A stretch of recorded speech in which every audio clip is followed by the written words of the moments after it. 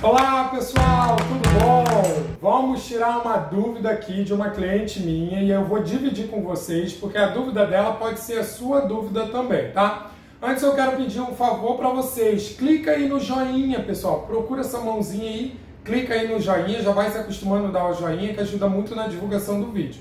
E se você não for inscrito no meu canal, tá chegando agora pela primeira vez, então se inscreve que aqui tem muita dica bacana, tá? É só clicar na palavrinha inscrever-se que você já vem fazer parte da família Ralph Imperador, tá bom?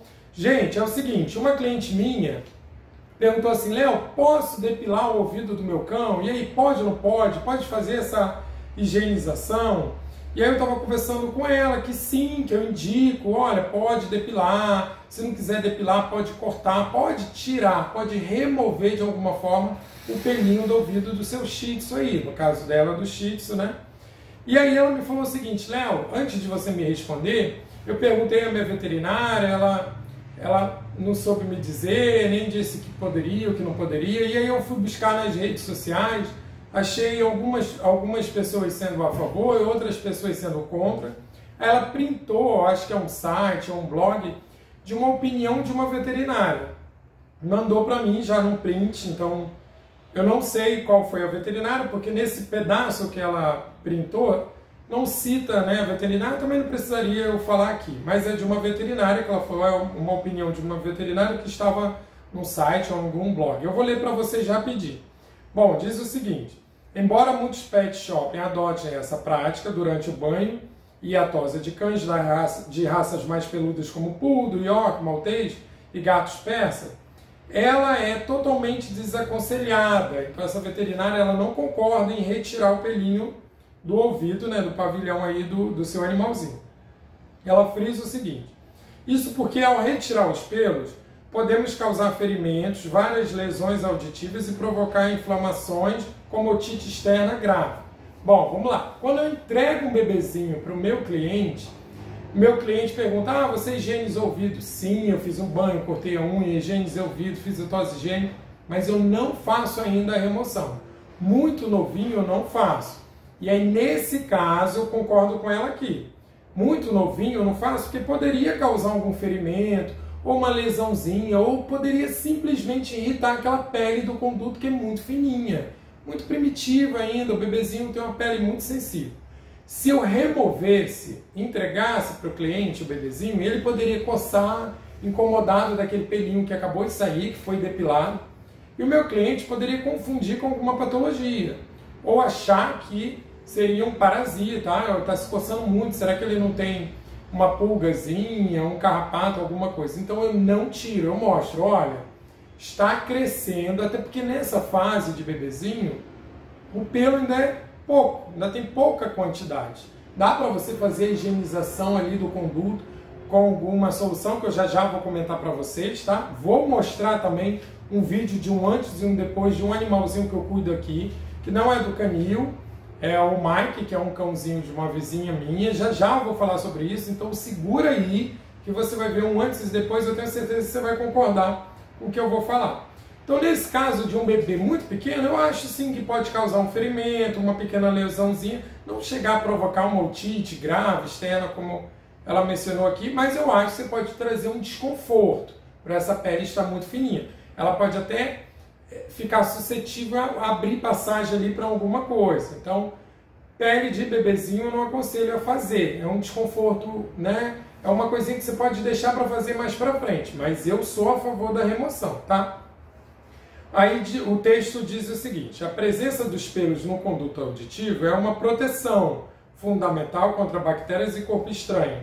Além do mais, estão relacionados ao sistema nervoso central e os estímulos sonoros.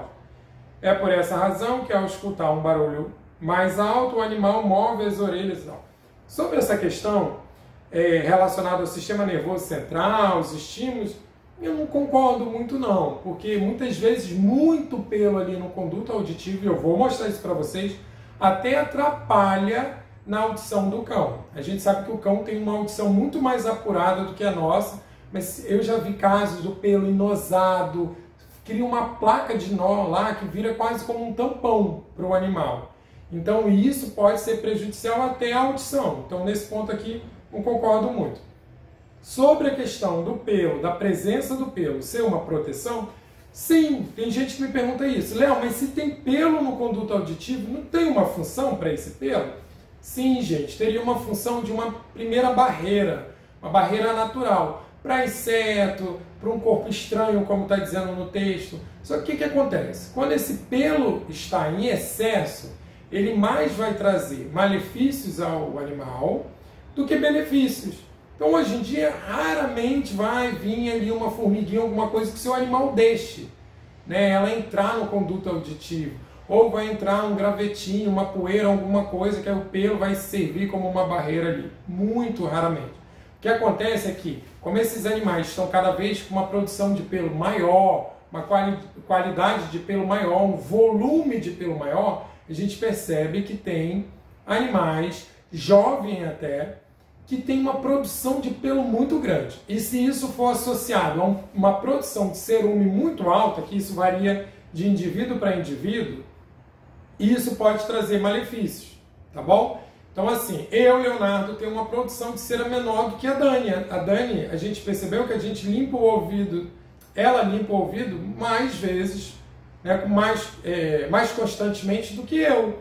O Anthony, meu filho, puxou essa produção de cerume, eu acho que mais a Dani. A gente precisa higienizar o ouvidinho dele com mais frequência. Ele tem uma produção, isso é natural, de indivíduo para indivíduo, tá? Mas a gente sabe também que tem raças que são mais propensas a ter otite, como o Shih Tzu, justamente pela anatomia da orelha. A orelha ela não fica em pezinho assim, ó, arejada, como a de um Spitz alemão. Ela fica caidinha, assim, cheia de pelo, né? Tanto em pelo dentro quanto pelo em volta, em cima. Então tudo isso deixa o conduto mais abafado. E o conduto auditivo abafado e úmido, ele é propenso a criar micro-organismos ali, né? É um local super favorável a criar micro-organismos. Então pode ter ali um ácaro, né? Algum tipo de outro fungo, qualquer micro-organismo que possa causar uma patologia, tá? Então agora eu quero dividir com vocês vão ver aí um videozinho, vou deixar sem som, porque esse vídeo, quando eu peguei o Mike, eu fiz para responsável dele, para informar, olha, a otite, o Mike. E vou contar uma coisa, não foi nem que a responsável ela é relapsa. Não, é porque o Mike ele gosta de piscina. Então eu vi no stories assim, ele pulando na piscina, brincando, provavelmente molhou esse pelo, né? E mesmo se ele tomasse banho em casa lá, com a cliente, ele com esse pelo muito grande, ele funciona como um pavio, ele fica molhado. E você concorda comigo que não tem como você secar a orelha do cão por dentro, fazer assim, que é muito incômodo para o cão? Então aquele pelo ele fica úmido no banho, muitas das vezes, e fica úmido com o próprio cerume. Então assistam agora, ó, que eu vou comentando com vocês. Ó. Eu estava mostrando aí, vou até baixar o som aqui para não interferir. Veja, eu estava mostrando aí, filmando que está com muito cerume, né? Ali já está com um processo de otite mesmo desse lado esquerdo do ouvido dele. E eu estou mostrando que todo o pelo que estava dentro, né, que o cachorro ele não deixava, a gente optou por não remover o pelo. Não estava trazendo problema, então tá bom, não vamos remover, porque tem cães que são ruins, se não for acostumado desde filhote, é muito incômodo para o cão. E eu estava explicando para ela que nesse caso agora precisa fazer a remoção. E agora vocês estão vendo do outro lado. Do outro lado não estava com aquela produção de cerume exagerada, até porque não estava, não era um ouvido doente, né? O outro estava dolorido, estava doente. Não é um ouvido doente, mas estava com muito pelo, né? Então a gente mostrou aí. Agora vou mostrar esse videozinho que foi do pelo que eu retirei, ó. Você percebe que eu pego assim para mostrar para ela o quanto que o pelo estava enosado, virou uma placa, uma espécie de uma plaquinha. Então por isso que eu comentei que muitas das vezes o pelo em excesso, ele até atrapalha também na audição, porque em um dos ouvidos, eu não me lembro se o mais prejudicado ou o outro, estava tipo um nó mesmo, porque geralmente quando eu vou depilando, eu uso um pó otológico, tá? Que você pode comprar na casa de ração, pó otológico, pode acostumar o seu animal desde pequeno a ter esse hábito de mexer no ouvidinho dele, não é só para remover o pelo não. Se você não quiser depilar, você pode já parar, tá? Que é muito melhor. Ah, Léo, eu acho sofrimento. Eu brinco com as pessoas que é um mal necessário, né? Você remove, depila, demora muito mais para nascer. E quando o animal está acostumado, isso é bem tranquilo para o animal. Então, se você não quer depilar, você pode parar, mas tem que acostumar o seu cãozinho com você manuseando esse ouvido. Senão, de uma hora para outra você vai mexer, ou você precisa tratar uma otite, ele não vai deixar nem pingar remédio. Como é o caso desse cãozinho aqui que não estava deixando nem fazer tratamento.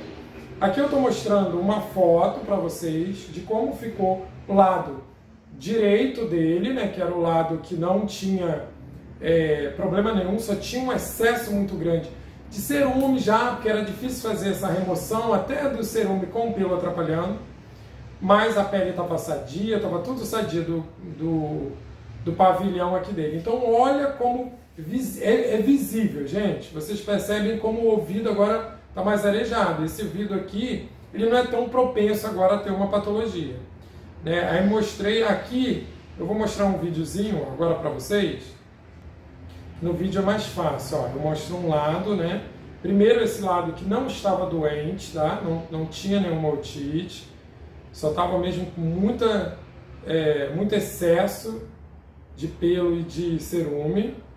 Deixa eu ver se tem aqui. Agora, pronto. Agora o lado que estava doente, ó. Depois, o que a gente faz aí? A gente faz um cerume minolítico. Se for preciso fazer uma medicação, você pode consultar o seu veterinário, ele vai te informar as melhores medicações. Eu não vou falar aqui no canal que não é para isso, mas muitas das vezes você evita uma patologia só com produtos de limpeza, né? Então viu aí como ficou bem legal? Então eu gostei muito de ter guardado essas fotos, esses vídeos eu fiz para mostrar para a responsável, que eu estava mostrando durante o banho, mostrei como ficou depois. Mas eu achei bem legal, porque quando essa minha cliente mostrou esse texto para mim, então eu tenho como contestar ali, né, com a minha opinião e com fotos, com resultados.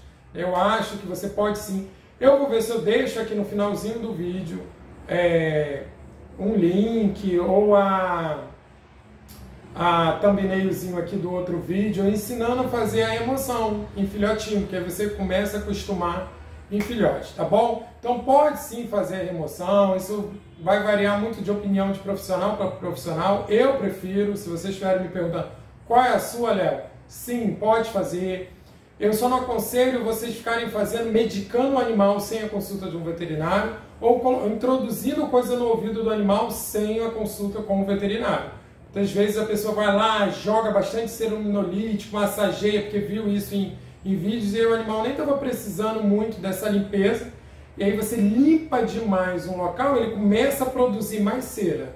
Você estimula a produção de cera de tanto que você está limpando. Então tem que ter esse controle e o auxílio de um profissional, né? Uma opinião de um profissional, de um médico profissional. Não é só o banhista não, tá, pessoal? É o seu médico veterinário, tá bom? Beijo, pessoal, fiquem com Deus, até o próximo vídeo. Comente aqui o que vocês acharam, se vocês fazem a limpeza constantemente. Comente aqui que eu vou escrever e participar junto com vocês. E se vocês depilam também o ouvidinho do seu cão, se tira o pelo, ou depila, ou corta, comente aqui pra mim. Beijo, tchau, fiquem com Deus, saúde para todos vocês, para os cãezinhos de vocês. Tchau!